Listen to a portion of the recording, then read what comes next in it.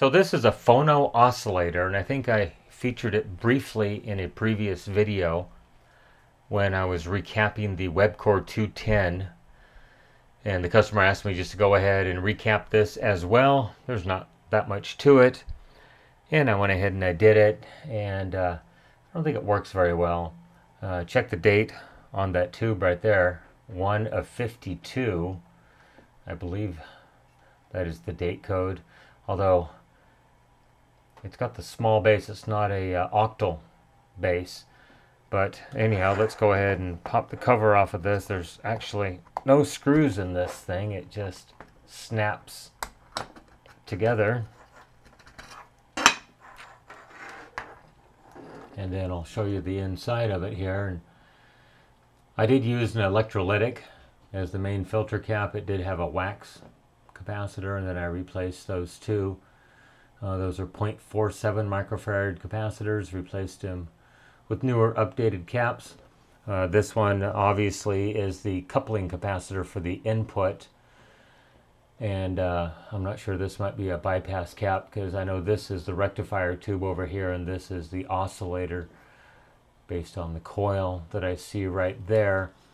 Anyhow, it's a 35W4 and a 50B5 tube on here, and they look to be original. They're both RCA tubes. I'm not sure if that's what this unit came with or not, but I went ahead and I hooked this up and I tested it, and it did work very marginally. I got a little signal out of it, but once I got more than a foot or two away from it, I could get no signal on the AM radio. So the function of this thing is to accept I believe a line level or possibly speaker level input right here, and then with the oscillator right here, it adds the AM modulation to it and sends it out through this wire. You can see, I believe these are inductors right here. Sends it out through this wire, then you can receive your phonograph on your AM radio. Like I said, it does actually work, but I can only get it to work for a few feet. So I thought I would go ahead and test the tubes that are in this unit and see if they test good, bad, or indifferent. And I was actually ready to give this back to the customer. I have a drop-off point here in town that customers can bring their units and drop them off locally if they don't want to ship them. I had his reel-to-reel repaired. I took it back to the drop-off point and dropped it off, and I told, well, it's my old boss. I worked for him for over 30 years in the TV repair business, and told him, yeah, it might have a bad tube. I'm not sure.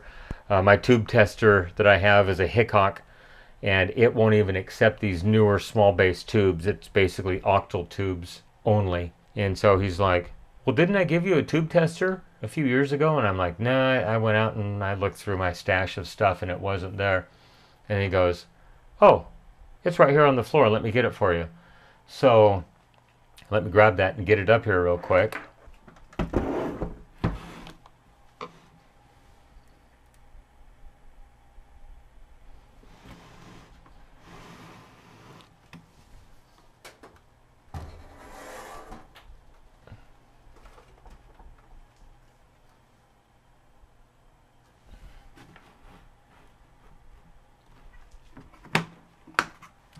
Okay, here it is, the B&K 747. And I haven't used this thing in years. I've used it thousands of times previous to that. When I started working at this TV repair shop back in the early 80s, we would have to commonly test vacuum tubes. So let me go ahead and pull one of the tubes out. This is the 35W4. And I believe this one is going to be a rectifier. And let's see, let me pull it back here, and it's got a chart right here. So basically you look up the tube, 35W4, heater 35, sensitivity 11, socket number 30. Then you have to set these switches A, B, F, C, C, and it's test number 1. So let me get it back into position here. So what I say, socket number 30, there it is, heater 35, And then we got to go A, B, F, and then this one is C, and this number 14 is C also. And so these switches are just configurations. They change basically which pins are the grid, the screen grid, control grid, the plate, things like that. I'm not sure if it changes the heater or not, or if there was some kind of an industry standard at that time. I'm not too familiar. So I've got it plugged in to 125 volts AC, 35, and we want to set that to 11. So we'll power this thing on. You can see the light did. Yeah, the light did light up. It's a neon. So at the frame rate of the camera, 59.94, I think, hertz, and the AC incoming frequency at 60 hertz. You can see that kind of flicker on and off due to the shutter of the camera. Anyhow, I'm going to press the short button and see if we get a light over here. And I don't grid emission, so if the needle moves, well, that's me. I touched the face. Static electricity. Test number 1. Wow, that tube tests good. And then we flick the life test, and it actually lowers the heater voltage, and it still tests perfectly fine. So we'll shut that one off, so I know that tube is good. And I'll pull out the 50B5, reset all those controls, and let me see, 50, I'm looking at the chart, I'm sorry you can't see it. Heater 50, sensitivity 38, and socket number 2. And so these are basically pre-configured sockets. You can see they have tube numbers on them right here. So there's no adjustment that needs to be done down here. The adjustments are only for these bottom sockets that are basically programmable sockets. Oh, look, it even says 50B5 38. So that's all there really is to it. So 50 volts, got it set at 38, power this thing on, and always want to let it warm up for 10 or 15 seconds. This is dynamic mutual conductance, whatever the heck that means. I think it talks about positive and negative cycles testing the tube as opposed to just a DC test. Shorts, no light, grid emission, no movement.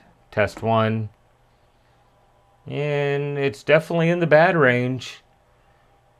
And life test actually came up a little bit. I wonder what's going on with that.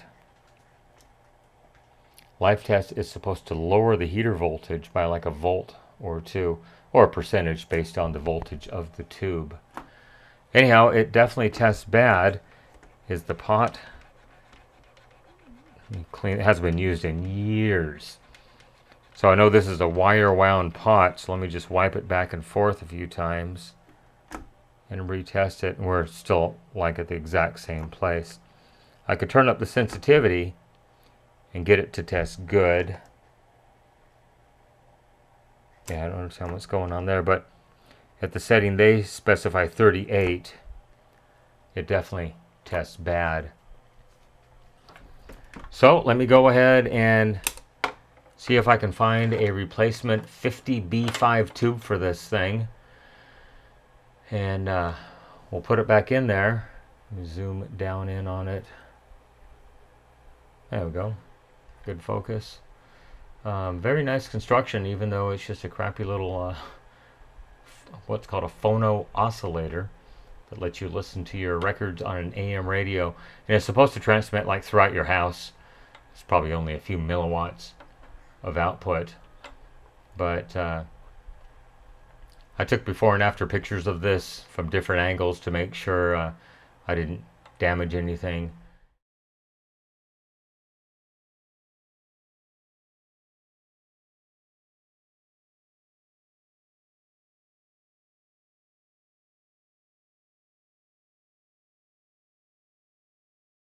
Replacing these 3 capacitors that I changed, and everything looks perfect as far as I can tell. I did unsolder everything, and loop them back through the holes and solder them down. Everything to my eye looks fine. If one of you eagle-eyed troubleshooters happens to see something, let me know.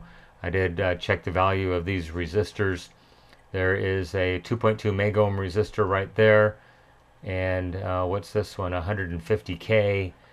This one's a 33K and a 68K right there. I did go ahead and check those resistors. They check perfectly fine with the tubes out. Of course, with no power applied to the tubes, unless it's in the heater circuit, I shouldn't see a resistance change. You can see the date code on that capacitor is 2213, so it's currently 23.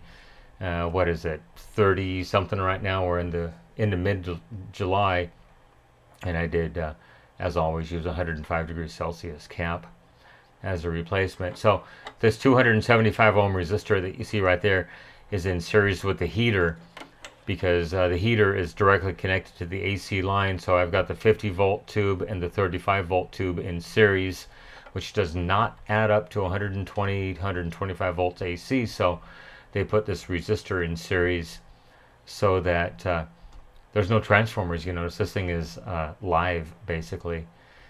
Would not pass UL standards by today. Anyhow, yep, that's it. This is going to be a part 2. I'm sure I'm going to go on eBay, Amazon, whatever, and try to find a replacement tube. And hopefully that remedies the situation. All right, everyone. Thank you for watching. Have a great day, everyone. Bye-bye. Incidentally, if anyone does have a schematic for one of these, I would love to see it.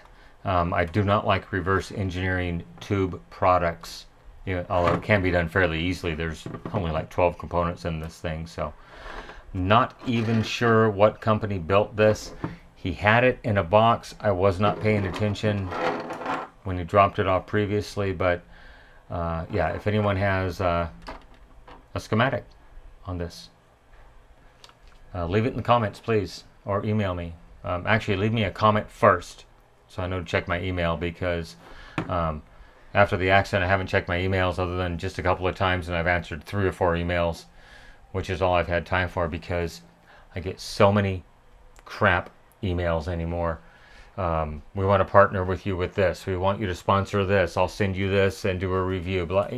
Clothing, baby clothes, just whatever you can think of. Mood lights, bath salts.